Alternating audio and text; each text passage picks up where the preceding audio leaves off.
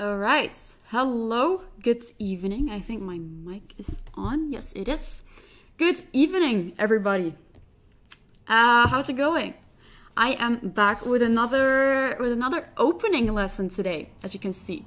So today we will be looking at the Leningrad Dutch.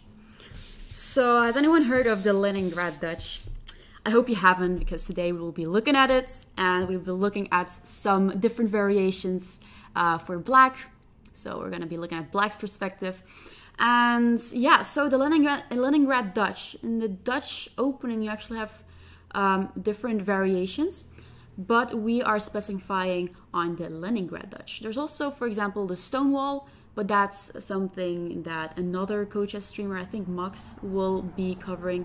I think tomorrow, or the day after tomorrow. So if you wanna learn about that, then make sure to tune in as well. But today we'll be looking at the Leningrad Dutch, and I would say it's not really a difficult opening. It's a rather logical opening. The moving sequence is pretty logical. Once you've reached the typical setup, you can go several ways, but and also the moving sequence the moving order doesn't really matter in the Leningrad Dutch, because, for example, in the Dutch you go d4 f5, right?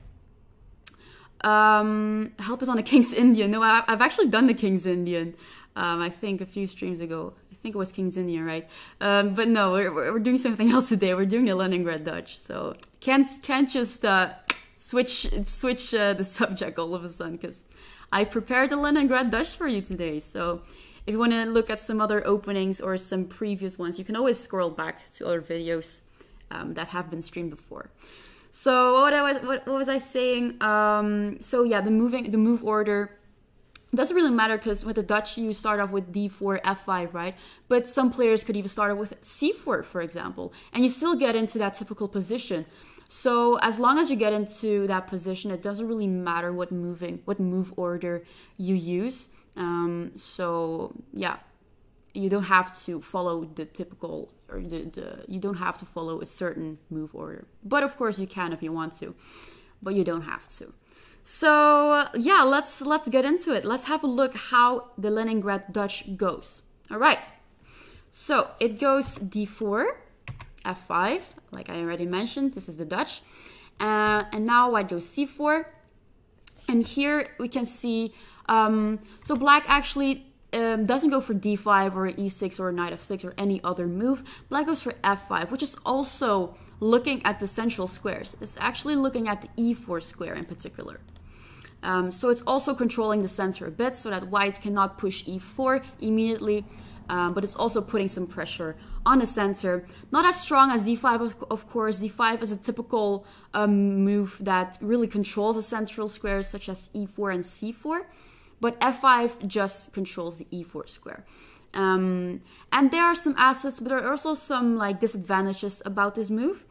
One of the biggest disadvantages can be that you're weakening your king on e8. So as you can see, the f pawn has moved. That means that the g8, let's draw an arrow, the g8, a2 diagonal can be weak once black castles. So once the king is on g8, you need to be careful about some checks maybe on this diagonal, or some tricks. So that can be a little bit scary sometimes, but there are also some advantages about this move, and that's mostly that you can go for a kingside attack. So with the pawn on f5, you can most of the time move your, you will castle short, that's for sure, just to have your rook behind your pawn, and if white castles short too, you will be able to go for a kingside attack, if white allows you to, of course. So f5. All right.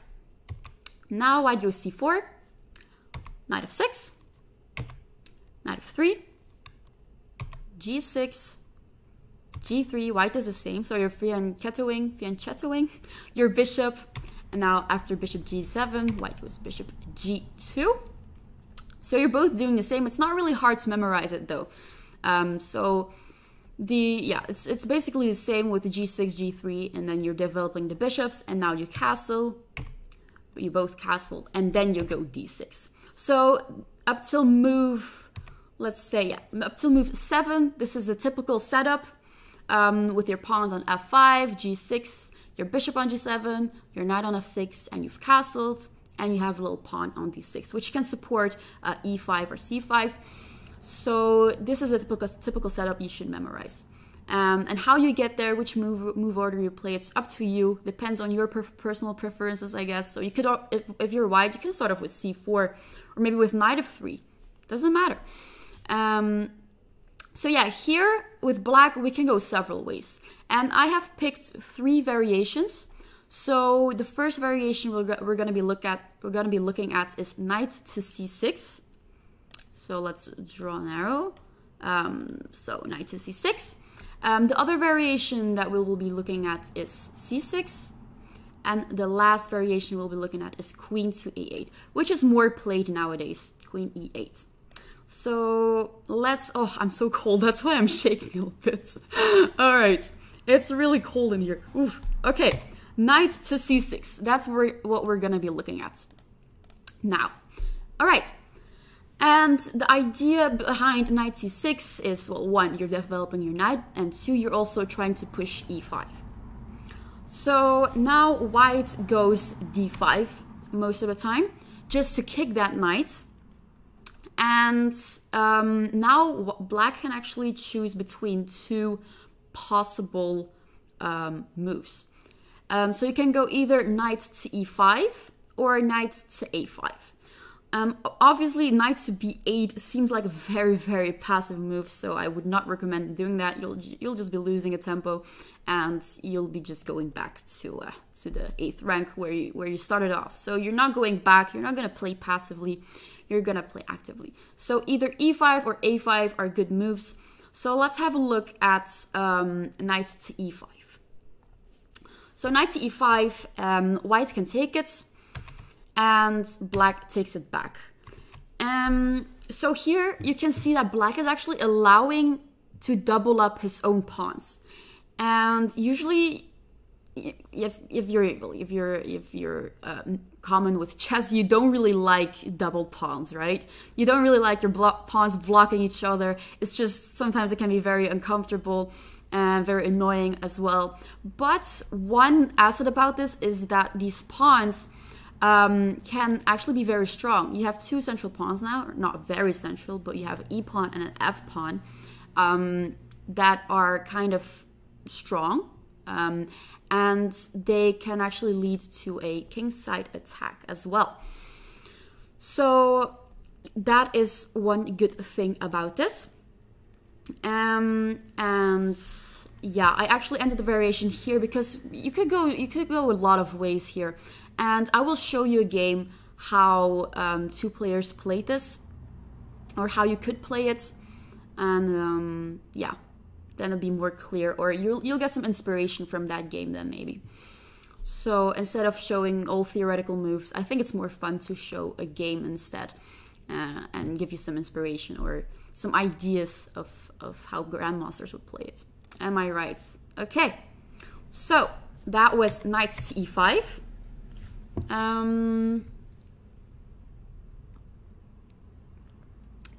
Hello, eccentric horse. Good evening. And now we'll have a look at knight to a5. Okay, knight to a5. Here you're not allowing to double up your pawns, of course. You're going to the edge of the board, which can be kind of scary sometimes because it can be trapped if you're not careful. So now if you don't do anything, b4 might come. But of course, white needs to defend the c4 pawn first, because that's the threat now. That is what black is threatening right now, to take that pawn. So that's why white goes queen d3. Queen d3 is protecting his pawn on c4 and is now actually also threatening b4. And after b4, well, you can already see it that the knight doesn't have any squares to run off to. So the knight will be trapped and will be captured. So that is not really good. All right. And we need to do something about that, right? So we do not want to lose our knight. We need to find a move that doesn't lose our knight. So what move would you play here with black that doesn't lose your knight? Oh, I'm so cold. Oh, all right. Anyway, what move would you play here, guys? Hello, Dutch Day. Yes, the old line with knight c6, indeed. But we're also gonna be looking at queen e8, which is more played nowadays. And yeah, this is a very good opening. Dutch opening for Dutch Day. Okay, so Calvin says c5, very good move. That's actually a very good move. Yes. Pedro Bono says b6. I was already afraid that someone would say b6 because b6 seems like a logical move because you're creating a square, a running square for your knight, right? So your knight after b4 you can run to b7, but after your knight is on b7, doesn't it feel like a bit uncomfortable to have your knight on b7 and not your bishop? I feel uncomfortable with it. So yeah, it's not really nice to have your knight on b7. So instead of b6, Calvin was right. e5 is a good move, but so e5 is good, but also c5 is good. So let's have a look at e5. After e5, white can actually just take it en passant. So just like this. And after we take it, then white could also go a lot of ways, but we're also not gonna get too far into this because I have learned my lesson from the Najdorf opening, where I got too deep into all the variations and it got a bit too complicated. So just keep it simple and stupid. Or is that how they say it? Simple, stupid, something like that. So bishop e6, and now you're targeting the c4 pawn, and yeah, all right. Also, wait, just a sec. b4. Aha. So what if white plays b4 here? This also kind of makes sense because it doesn't look like e5 is helping your knight escape, right? What happens after b4? Because your knight is trapped, right? How do you escape with your knight? Or what do you do? Kiss, indeed. Keep it simple, stupid. Yeah, it was this. Yeah. Indeed.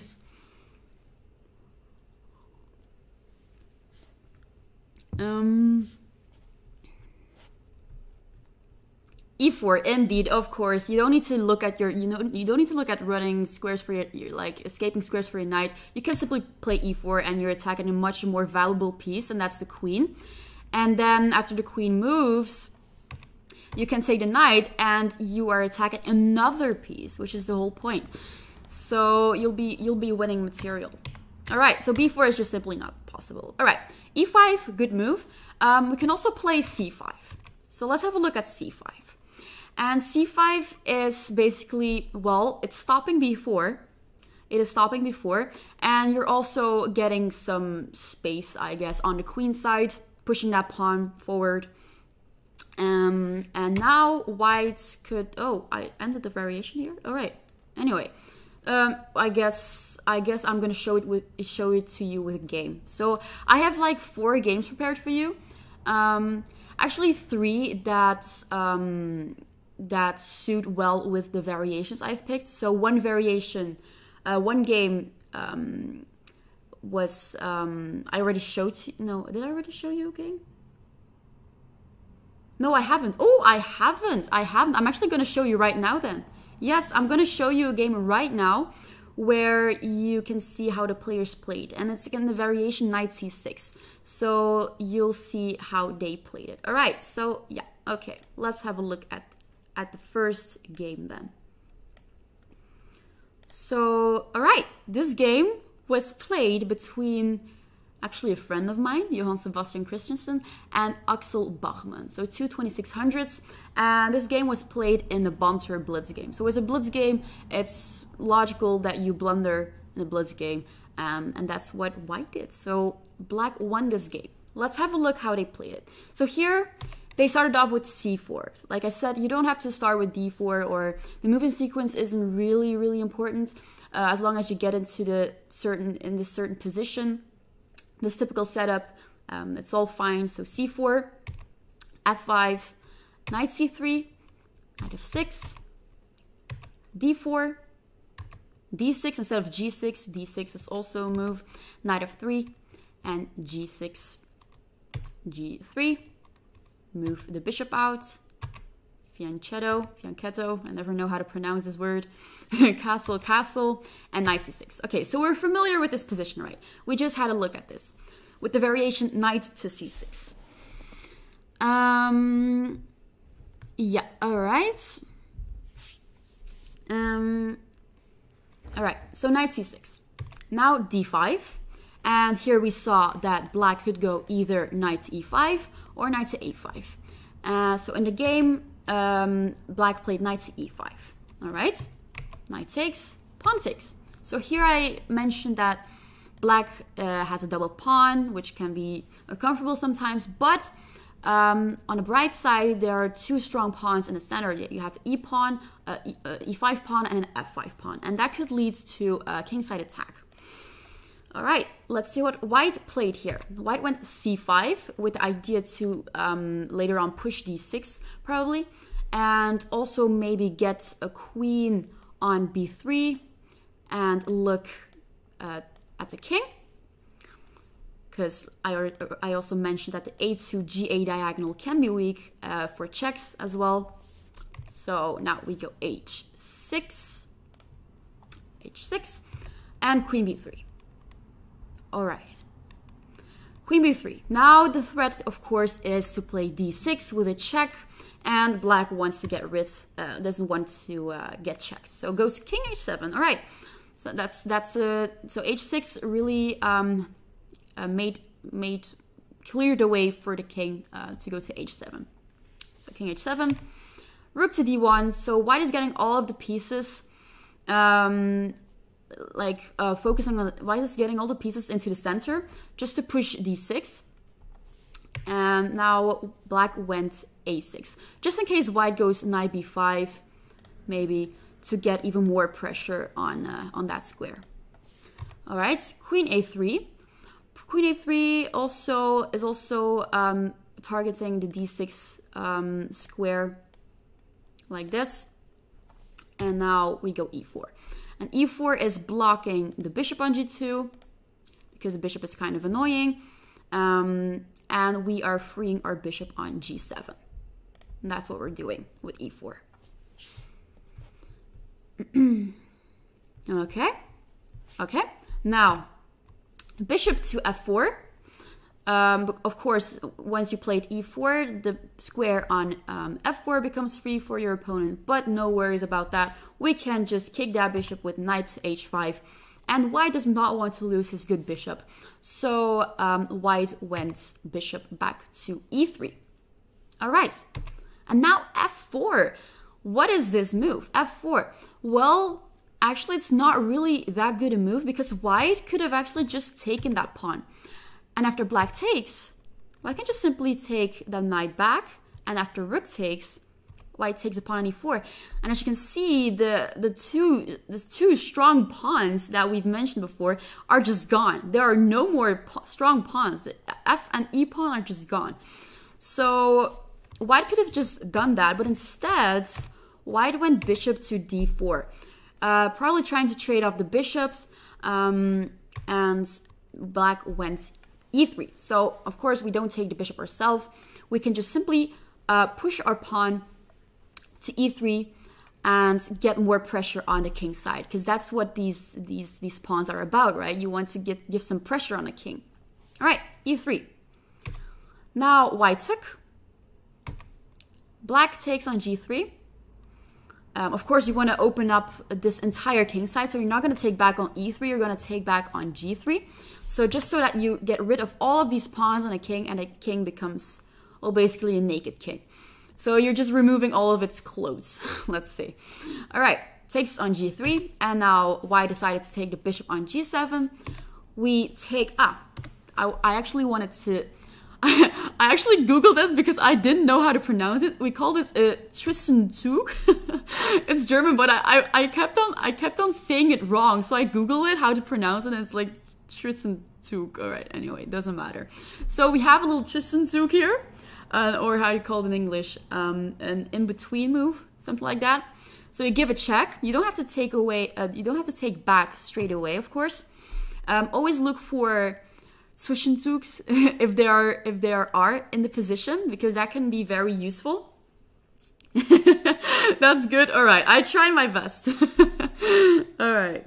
Anyway, so we take there with a check, and now white is forced to move the king. So most obvious move is to take back the pawn, right? And now we can take back the bishop. All right. So now you can see that all the pawns in front of the king are just gone. There's no h pawn, no g pawn, no f pawn, and the king has become very, very vulnerable. So you can see how aggressive this can be, how aggressive the Dutch can be. So now queen to b4, because the queen on a3 is not doing much anymore, and also wants to get into game again. So with queen b4, you might get the queen back into the game. And now e5, and e5 is basically freeing the queen on d8. And now rook to f1. Bishop f5, and now white made a blunder. e4. Why is this move a blunder? Does anyone see why? Ooh. Wow, wow, wow.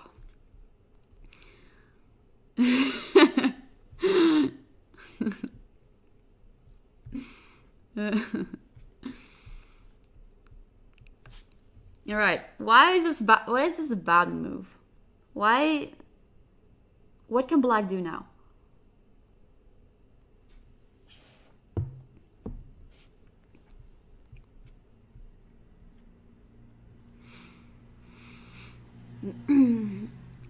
Cuts queen and knight off from the defense. Indeed, Daché, very good.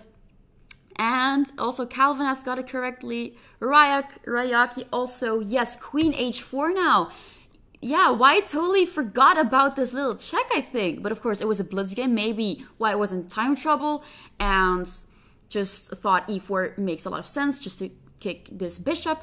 But forgot that the queen will be cut off and can't take the queen on h4 as the pawn is blocking its way, which is very annoying. And now white is just simply lost. Queen h4, once the queen's on h4, the king just can't really hide anymore. The king can only hide behind its bishop. So king g1. And now we go bishop h3. All right. And what is black's threat now? The threat is not just exchanging the bishop and giving some checks with the queen. There's a much bigger threat here for black. So let's say white makes a random move. Let's say white makes a move a3. Something random. What can black do now? What is a very big threat here?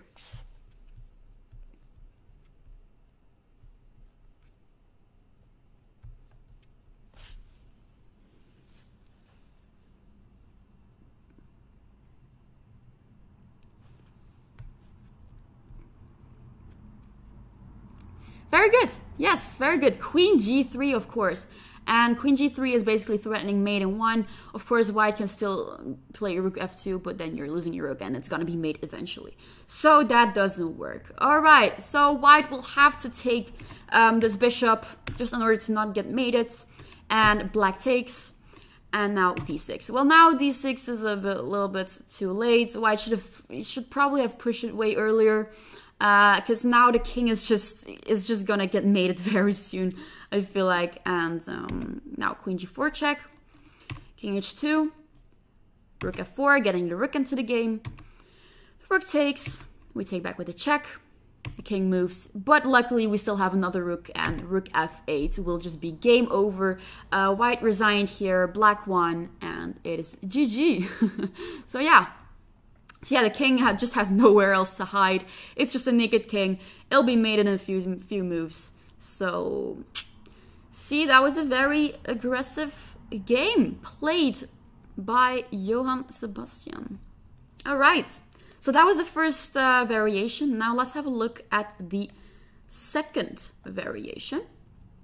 So let's go over the moves again. So d4, f5, c4, knight f6, knight f3, g6, g3, bishop, bishop, castle, castle, and d6. All right, so, oh, knight c3. And here previous variation, we looked at knight c6, right? But then I said there are also two other variations you could play here. There's c6 and also queen e8. Now we're gonna have a look at c6. So what happens if black plays c6? You like it? That is good to hear. I like it too. Okay, so c6. Now d5, white can still play d5. And the idea behind d5 is, well, now black goes e5. The idea behind it is to take en passant again. And after the bishop takes, this pawn on c6 is no longer on c7, as it was with the knight on c6. But now this pawn on d6 can be a target for white. And white can, for example, target this pawn by playing queen d3 and then rook d1, and then, for example, bishop f4, just to put pressure, a lot of pressure on his d6 pawn. So that is a plan for white. And now, well, first of all, white needs to defend this c4 pawn first, right? Because it's under attack. The bishop is attacking this pawn, and it needs to be defended. So white could go either queen d3 here or b3. Now let's have a look at queen d3 first. Just for a second, it's not too long, this variation, just queen d3.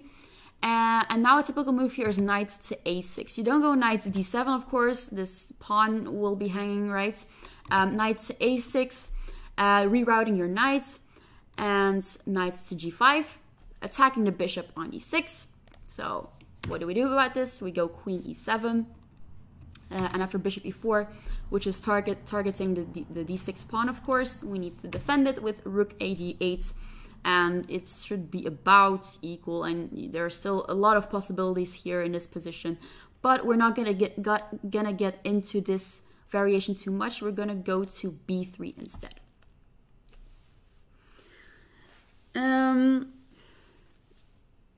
Sucks that it's 1 a.m. for you. But you can always watch back the videos, so that's one good thing. So, all right. So b3. Which is also a logical move, because you're defending the pawn, but you're also preparing your bishop to fianchetto, to b2. And now we go knight a6 again. Bishop to b2, and queen e7. You're getting your queen out of the way just for the rook to move to d8 to protect the pawn on d6 a bit. And now after knight g5. Yeah, well, now with black, you could go either rook a d8 or bishop d7. And I'm not going to go further into this, but again, I'm going to show you a game, which is much more instructive, I feel like, to learn from top players. So this game was played between Gelfand Boris, or Boris Gelfand, and Gatakamsky. So let's get into this. All right, two very strong players playing against each other. d4, f5. So here we have it. I'm gonna go get a bit faster here. c4, castle, and knight c3. All right. So this is the typical setup we have over here. And instead of knight c6, we go c6 here. All right. Now d5, and here black goes e5. White takes en passant. We take it back, and b3. So the other move was queen e3, but here in this game they played b3. Knight e6 is the move we just saw. Bishop b2, queen e7, also good moves, and now bishop d7. So here I ended the variation, right? Bishop d7, and now let's have a look how both players handled this position. All right, bishop d7, because black probably wants to keep the bishop here, and now queen d2, black goes h6, just to kick the knight. The knight is very annoying there. Go back to your spot there where you belong, and now, funny move, bishop back to e6. So the bishop is happy on e6 and wants to stay there, and doesn't want to be driven away again. But of course, if white goes knight f4, still attacking the bishop and the pawn, well, there's bishop f7, so no worries about that. You don't need to go back to d7. You have a nice little square on f7 for your bishop, and you're protecting your pawn on g6. So that is that. But instead of that move, white went rook a to d1. So now white is attacking this d6 pawn, and it needs to be protected. So what do we do? Rook a d8. And now white went bishop to a3, again targeting the d6 pawn. Really annoying, really putting all of the pressure on d6. And now black is blocking that diagonal with knight to c5 and f4. Queen to c7. Knight to f2, knight on h3. The knight on h3 wasn't doing much anyway, so the knight needs to find a better square. Rerouting knight is always a good idea. Rook to e8. The king moves to h8 because, well, as you can see, the white pawn has also moved to f4. And that means that the diagonal on g1 to a7 can be weak for potential checks.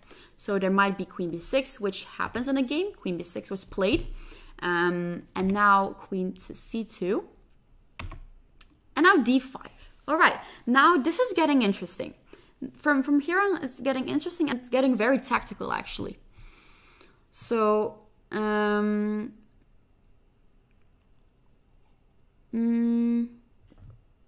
I show b3 knight e4? I don't think I have this prepared. I have actually just picked a few variations, so I didn't want to get into too much details. I just wanted to show you the main lines.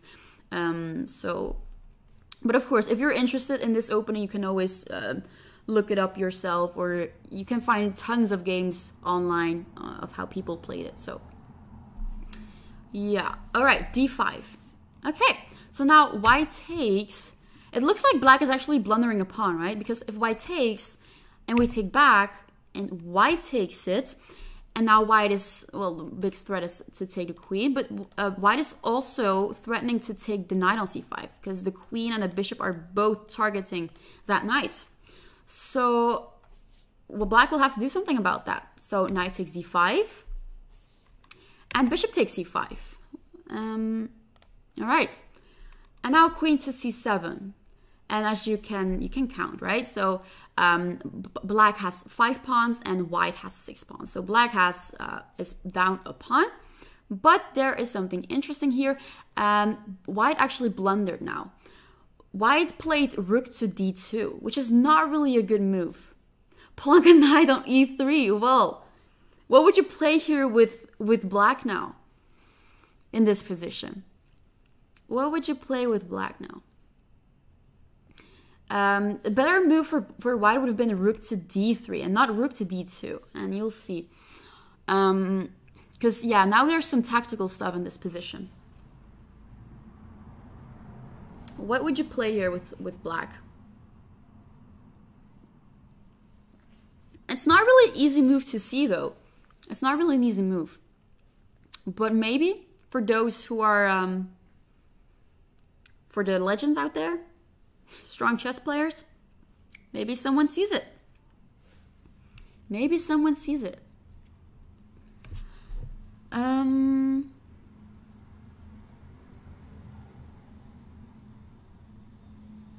Yeah, very good, Dutch Day. That's, yeah, indeed, that's very good. You've mentioned the correct move. Knight e3. I already had a feeling that people would say this.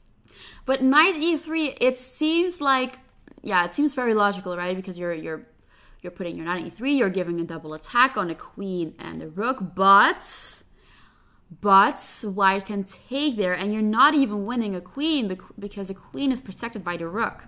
And you've basically just blundered a piece. So, yeah, you need to be careful here. So not knight to e3 because the queen is protected by the rook. So black actually played bishop to c3. Bishop to c3. Very interesting move. You're attacking the rook on d2 here. But you're also cutting off the queen from the bishop. So now you're also attacking the bishop here on c5. So bishop c3, very interesting move. And now it looks like white can take on d5, right? Rook takes d5. It looks interesting because you're removing a defender, and then you can also take the bishop on c3, right? But black actually has only one move that is good. The other move is bad. So the good move to play here is rook takes d5 and not bishop takes d5. Because it seems more logical to take with your bishop, right? But if you take with your bishop, right, white takes the bishop on c3, okay? Now, you take the bishop on g2, for example, the king takes, and b6. And you can see that it's about equal, right? You can count the material. Black has 2 rooks against a rook, a knight, and a bishop, and also a pawn, right? So it's about equal here. But keep in mind, if you take back with the rook instead, and not with the bishop, if white now takes on c3, you can take the bishop on c5. So that's one good thing about the rook, about rook takes d5. You have rook takes c5 here. And now, yeah, well, black is just winning. And also, so queen takes c3 is not good. So the good move, the better move, the best move here would be bishop b4, but it's still very bad for white. What move can we play here with black? Because white is now threatening to take the bishop on c3, right? And if the bishop moves somewhere, the queen will be captured. So you need to be careful what move you play here. What move does black play here? How do we not lose the bishop?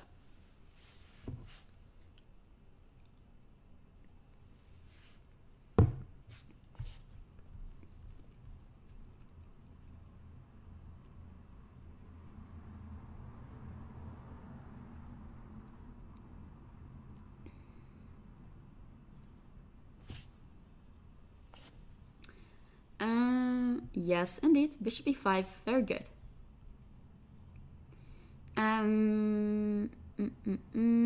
Yes, bishop e5. Make the white rook c8. What? The white rook c8? Oh, you mean rook c8? Just rook c8? Rook c8. You're protecting the bishop, right? But the queen will just capture it, right? And after we take it, bishop takes back. And after we take back the bishop will probably take here. Then we take back, and you can count a material. It's equal again. So it's not really winning here. But we have a much better move, and you guys have mentioned it. It's bishop e5. Bishop e5, and you're just protecting your queen on c7. So after white takes, we take it back. If white takes on d5, we take with a check. And after for example, the king moves, we win this pawn on e2 as well. And it's just much better for black. So the rook enters the second rank, and it's just very, very strong. So that's what happens. All right, very tactical, right? Very, very tactical. So after bishop c3, white decided not to play rook takes d5. Even though the engine says it's the best move here, but in the game, Boris decided to go knight d3 and just give up on the exchange. Decided that this might be the best move for himself. And also knight d3 is protecting the bishop on c5, so knight d3 instead. And Kamsky is not greedy. He went b6 first to hit on the bishop, and after the bishop moves, well, then he decided to take the rook on d2. Now queen takes, and we go queen c3. Of course, when you're up material, you want to exchange pieces, right? And get a game and get it over as fast as you can. So queen c3. And Boris went queen c1 because after queen takes, there's a rook on c1. We have an active rook. Well, after rook c8, you basically just lose the c file because white doesn't want to exchange another piece, and decides to go to the corner and basically just cry there. The rook is just crying in the a1 corner and hiding. All right, knight to c3, attacking the e2 pawn. And now white went bishop f3, which wasn't actually necessary. The bishop f3 was actually a bad move because now black has another tactic here. What tactic did Kamsky have here? Bishop f3 is useless, actually. What did black play?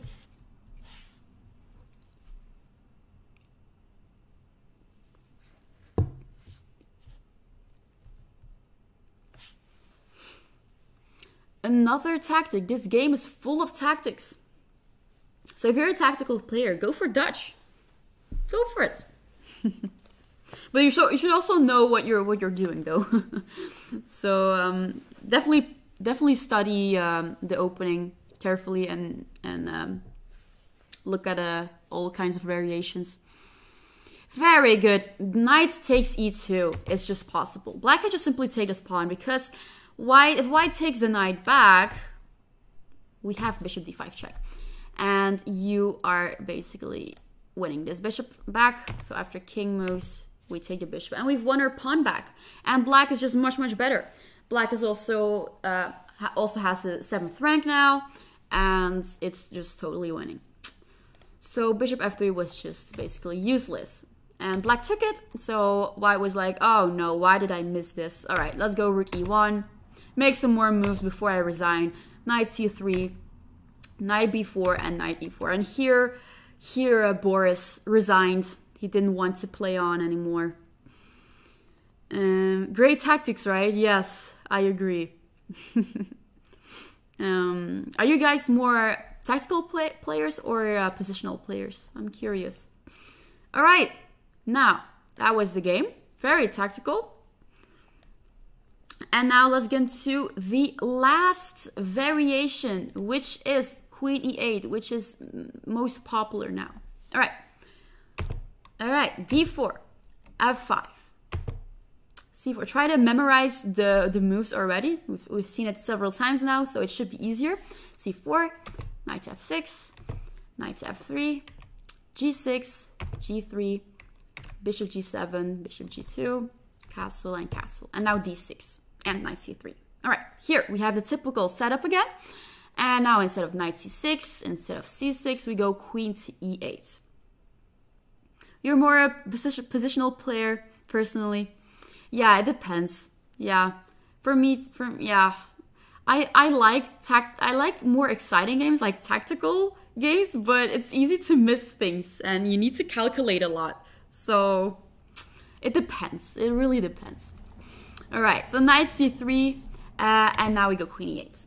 All right, queen to e8. What is it? What is the idea behind queen e8? Well, the queen is basically the queen has the idea to go to f7. That's where you want to place a queen, and you're basically covering your king from potential checks, but you're also getting your queen onto the king side, which we mentioned to have a potential king side attack.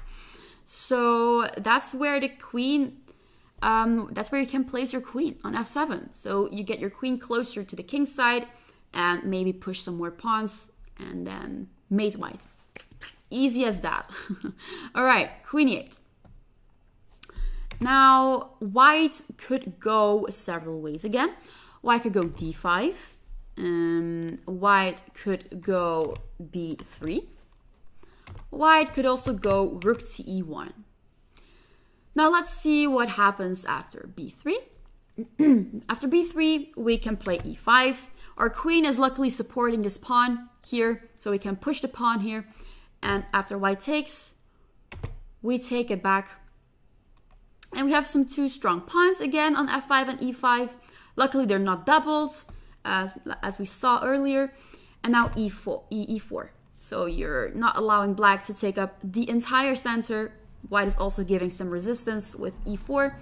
And now knight c6, developing the knight. And knight d5. Of course, white has a nice square on d5. Why not put the knight there? And the white cannot really be kicked away immediately. There's no immediate c6 or whatever, because the knight is blocking this pawn. And now queen e7, defending this c7 pawn, of course. I know you're attacking this e4 pawn twice, and you can just win this pawn easily. But this c7 threat is just a much bigger threat. So you need to take care of that pawn first. You need to protect it. And queen e7 is the best move here. If you go queen f7, you would just be losing a tempo, and it's just not really good because now white has knight g5, and you will have to move your queen again. Now, of course, you can go queen d7, but why not move your queen to d7 immediately when you can, right?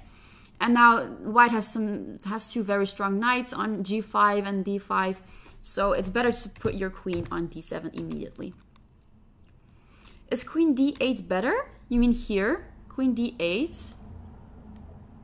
Queen d8, I guess it's also possible. I guess it's also a possible move, yeah. But it came from d8. So d7, also d7,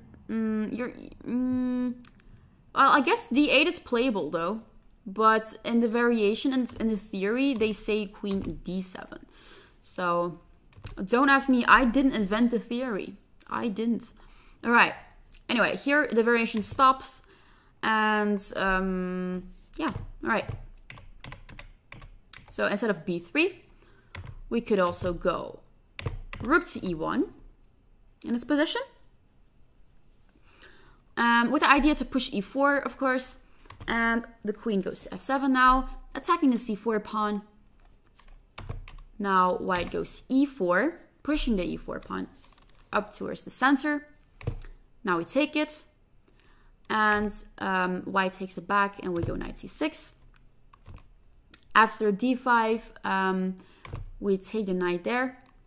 After rook takes, we move our knight to e5. And then the variation still continues, but I'm going to end it here because we're going to look at a more common variation, which is d5. So here, yeah, I'm just going to end it here. So just know that b3 and rook e1 are also possible moves for white to play. But we're going to have a look at d5 first, because d5 is more played. It's a difficult opening.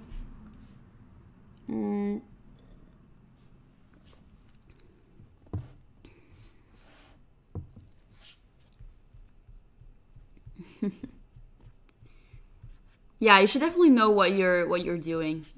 So you should definitely study some theory here. But overall, I don't think it's that hard. Definitely the first few moves. The moving sequence is just almost always the same. And then you have several ways to go. So knight c6, c6, and queen e8. So let's have a look at d5 now. So d5, again, after... well, you're looking at the e6 square just in case to take en passant, but you're also getting some space in the center. And now knight to a6. You just came here. What is the opening? It's actually in the title. It's called the Leningrad Dutch. So are you familiar with that? Yeah, we've already looked at two variations. And now we're looking at the last one, and then I'm also going to show a game to finish it off with. So, yeah. But of course, if you're late or you missed the stream, you can always look back. So, don't worry about it. Knight to a6. All right. So, you can see that black almost always goes knight to a6, right? So, such moves, if you don't know the theory, you wouldn't naturally place your knight on a6. So, definitely when you're studying the Dutch, you should definitely look at such moves and how grandmasters, for example, play it. All right, rook b1. Rook b1 trying to push b4. Bishop to d7. Now white goes b4. And c6.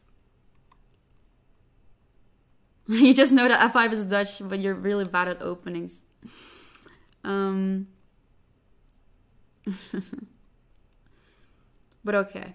I don't think openings are that important though, especially if you're a beginner, so don't worry too much about it. D takes c6, b takes c6 now, and a3.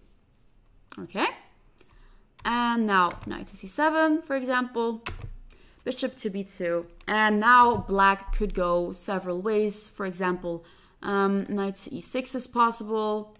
This is played. What is also possible, rook to b8 is possible, and also a5 is possible here. So different ways to go for black. So yeah, this is how it could go. And I'm gonna show you a game last game that I'm going to show you. Maybe I also have a game of Alexander Kustenjuk that I want to show, but I'm going to see if I can make it in time. If not, then I'll just leave it. All right, let's look at the last game, which is played actually by a Dutch guy. It's played by a Dutch guy called Roeland Preusers against Casper Pioren. So Roeland is black and Casper is white, or Kacper with a C. I don't know how to pronounce it. Probably Polish. All right. Anyway. So let's see what happened here. Okay, here, surprisingly, we started off with knight f3 and not c4 or d4. Knight f3, also possible, of course. f5, d4, knight f6, g3, g6, bishop, bishop, castle, and castle. All right. So here we are familiar with it by now.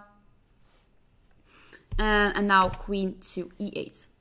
All right. Queen to a8, and now rook to e1. Idea is to push e4.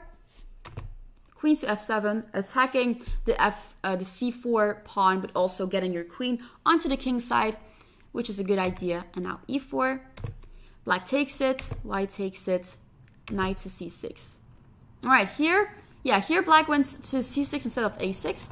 And after knight g5, black can just simply take the pawn on c4. But after bishop f1, we retreat the queen. b3.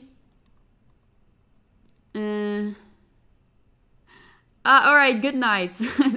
Wow, you guys are watching that late? 1:22 a.m. Oh my.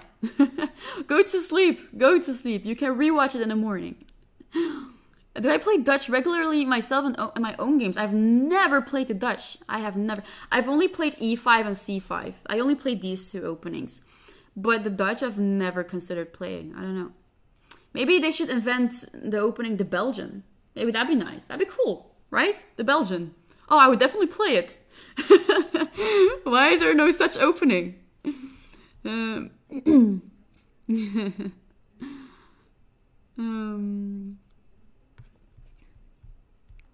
All right, so b3, developing the bishop. So queen f5, a5 now. How about d5 instead of queen f7? You mean, oh, instead of all of that? Okay. Let's see, rook e1. d5. Oh, you mean here, wait, just a second. So here, d5 you want to play?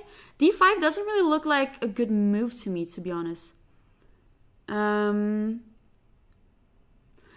Yeah, because, well, first of all, d5, you are kind of blundering a pawn. And second of all, this square on e5 becomes available for the knight. So, yeah, d5 is not really a move to consider playing. But anyway. Queen takes e4, where were we? We were on queen a5 and now bishop d2. So the queen is a little bit wandering around. And now queen b6. Bishop f4. e5. What would it be, the Belgian? I don't know. You tell me. What would the Belgian be, guys? I don't know. It will be a pretty, I don't know, Belgian opening. Maybe in the shape of a waffle or something. Don't tell me. I don't know. I have no clue. All right, d takes e5 and now knight to g4. And knight to g4 is now targeting the f2 pawn. All right, and also the rook can come free. And now white takes on d6, and instead of taking back, we can of course take on f2. It's not really that dangerous because after the king moves, there's not really a direct mating pattern or whatever, because white is really defending well. White has a knight on f3.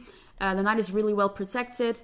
And the pawn in d6 is actually kind of scary if black doesn't pay any attention to it. So now knight to d4.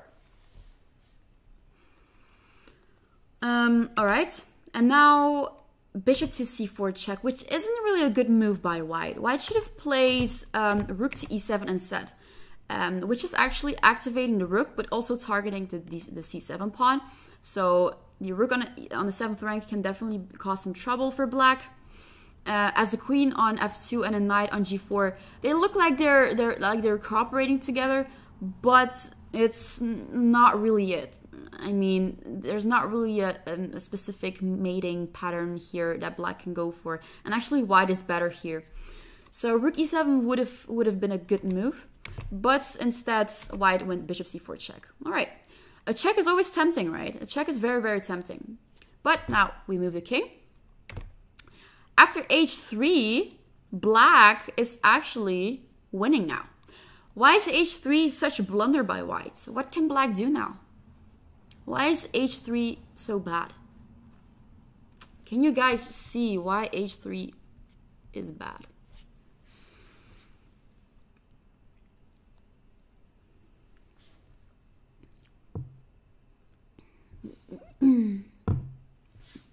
Oh, really, Dutch Day? I didn't know that.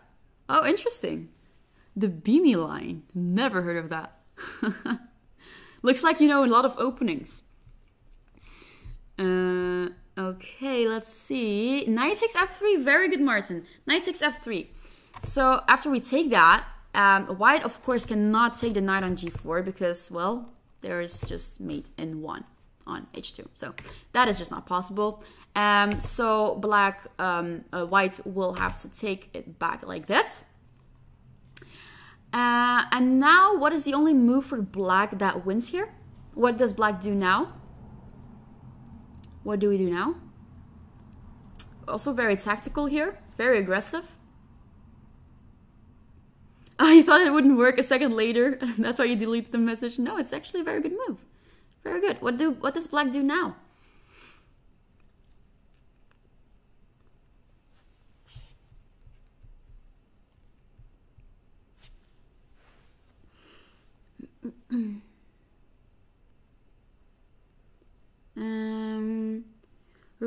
Rook takes f4.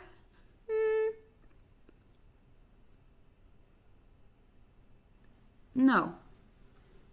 No. Not rook takes f4. Not rook takes f4.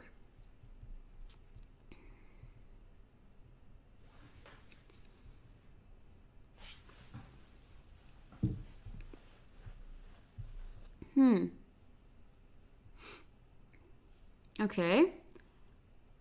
There is a much stronger... It's actually the only move that is winning for black. It's the only move that's winning for black. And also keep in mind that white is hitting on this knight on g4, right? So it's very, very tactical. I don't think it's... Is it easy? No, it's not really an easy move. I thought it would have been pretty a logical sequence after knight takes f3, but maybe it's not that obvious. All right. Okay, let's see what happens after rook takes f4, because I've seen some people typing this rook takes f4, going for an exchange sack, I guess, but just intuition. Intuition is good, but you shouldn't always go for intuition. You should also calculate sometimes. Oh, g5, that's actually the correct move. Very good, Ryaki. G5 is the correct move. So, all right, anyway, after rook takes, I guess, well, your knight is just attacked. Well, can y just take it like that? And then, I don't know where this knight goes. What do you want? Knight to e3 or, but you can always defend. Like, I don't really see how you can, like, how you can mate or whatever. But okay. Anyway, g5 is a move. G5 is a move because now if bishop to d2, let's say, for example, because you're kicking a bishop, if the bishop moves, and bishop d2 is actually the only logical move to put your bishop, or even take, whatever. If you take, then let's say we can take on, wait, you know what? Let's go bishop d2. It makes more sense maybe. And then we can take on g3.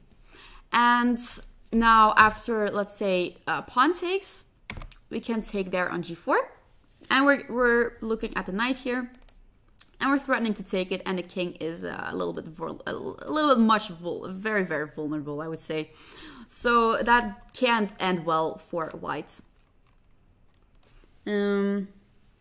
So yes, the knight cannot capture because of the knight is just stuck here. The knight can't move anywhere because there's this continuous mating threat on h2.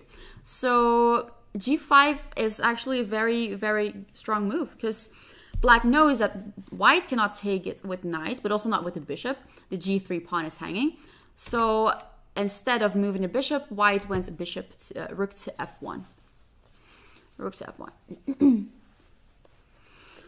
All right, now we take the bishop on f4. And h takes g4 was played. Of course, it looks like you're giving up on your queen, but if white takes the queen, it's not really good because after you take with check, you're just winning, you're just up material. So after white takes it, you can count the material. Black has a rook up. And also this pawn doesn't have that much of a future on d6. It can't really promote, I would say. You can even take it, so yeah, it's not that scary anymore. All right, so not rook takes f2, h takes g4, and now we take the pawn on g3. The pressure with the queen on a king is still there. Also, the g pawn is still hanging. There's still this threat there. And after knight h2. Black went f3, threatening checkmate on g2. So white went rook g1, protecting that checkmate. Queen h4, queen to d5, bishop to d7. Probably with the idea to go bishop c6, and then maybe f2, which would be actually a very nice, very nice move. And here, here white resigned. All right, I thought the game went on a little bit more, but here it ended. And white actually resigned here. So, yeah. So let's say white goes, what's the best move here? Rook a, f1. Then I guess you can just play bishop c6, right? Bishop c6, and then the queen moves, and it just, it can't look good. It can be good. It just can be good. All right.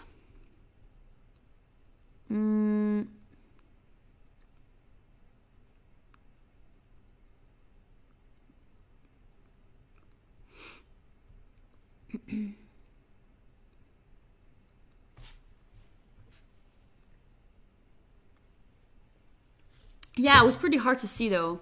I agree.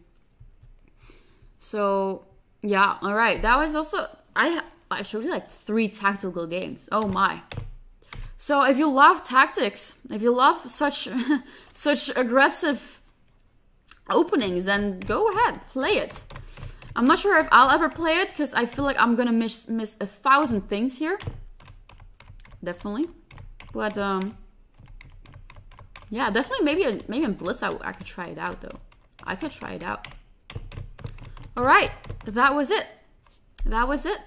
Yeah, I might not show the Alexander Kostelniuk game because I feel like it's gonna take too long. Yeah, but okay.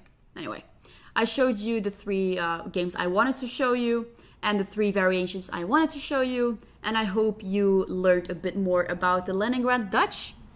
So yeah, that was it. All right, I had a lot of fun teaching it, and also I also learned something from it. That's always good, right? Fabulous games, amazing. Aw, amazing. Okay, thanks, Calvin. All right, see you later, guys. I don't know when the next CoChess stream will be. I'm not sure if this Julius Bar thingy will continue for much longer. I think it'll end soon though. But I'll be back soon though. I'll be back very, very soon. Probably with something else. But okay. All right. See you later, guys. See you later. And thanks for